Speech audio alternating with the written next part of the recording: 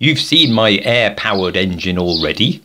I don't know how well it will really work as a locomotive, but I think it's worth taking a few more steps in that direction to find out. I can't even test it properly though until I can run it on the field railway tracks, so I need to make a chassis for it that can carry a big bottle of compressed air. And me. I did stand it on one of my workshop trolleys, but they don't suit my outside railway because the treads and the flanges are too small. So I'm going to need to make some new wheels too. But they can be as big as I want. So I'm going much bigger. For no particular reason than I prefer the look of them. And surely they'd make it go faster too. I considered different spoke designs. They'll be cut out of sheet metal, so everything's just two-dimensional. I wish I had an iron foundry, but don't we all? But still, you can do quite a lot with basic cut-out shapes. I decided to go with this one, partly because I could nest them together a little and waste less steel as I cut them out.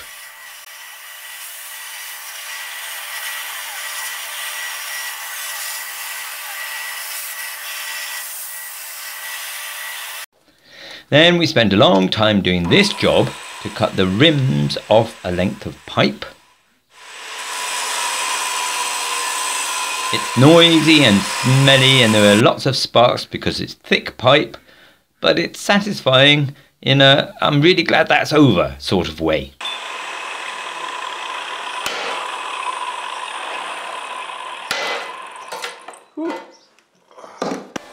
Nice. With the spokes welded into place, a wheel is made.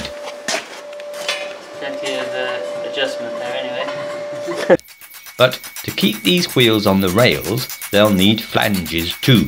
These are made from C-shaped pieces knocked into a shallow cone shape and fitted around the rim.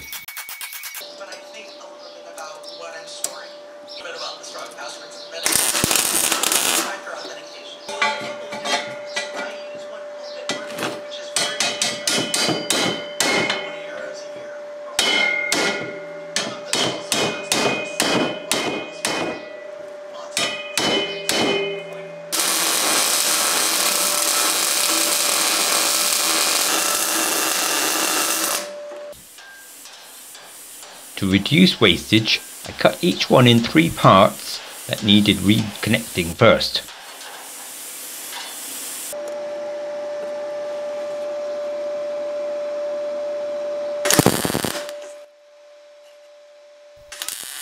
These are thicker than my usual flanges because if all goes well, they may be used quite a bit. As you can see, Will is wearing his helmet due to popular demand.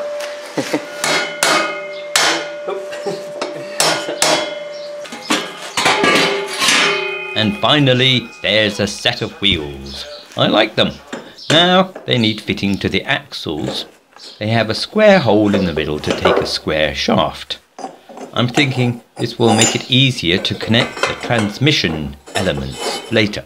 But I haven't worked all that out yet, so I hope I'm right. Usually I put the bearings on the outside of the wheels, which gives most support to a platform on top. But this time I'm putting them inside, which means I can have weight lower down in between the wheels. Because centre of gravity could be a problem for this loco. Everything about it is tall and awkward, and that could be an issue when it goes round corners.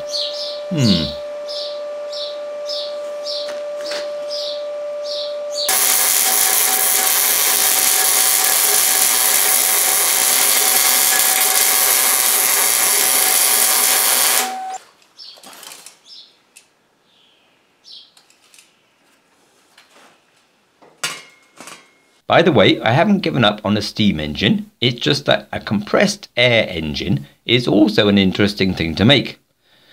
I think if I come around to a steam engine as well, I'd go with double acting pistons acting directly onto the wheels and leave the flywheel out altogether.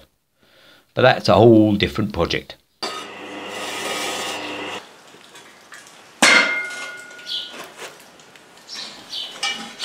Back to this one. The gap between the axles, that is the wheelbase, is just over 2 foot, so it should go round the curves in the railway.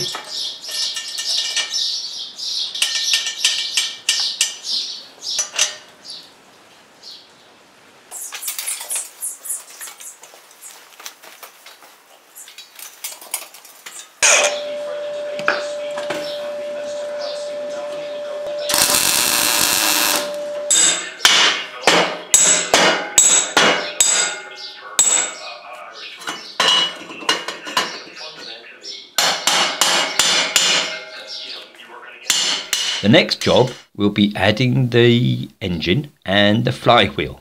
Then there's the transmission, the air tank, the seat and the brakes. So there's quite a lot more to do, and it might not work at the end. But then again, it might. Right, Will's going to test it.